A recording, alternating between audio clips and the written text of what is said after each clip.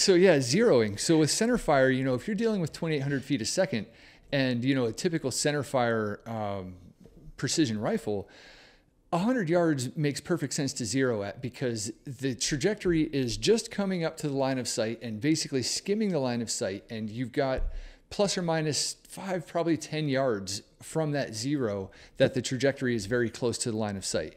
And also at 100 yards, the differences in shot to shot velocity are not enough to really move your zero or cause your group to grow. But with rimfire, you're dealing with nearly a third the speed. And so to zero at 100 yards, it would be like zeroing a centerfire rifle at 200 or 300 yards in terms of the sensitivities on that zero.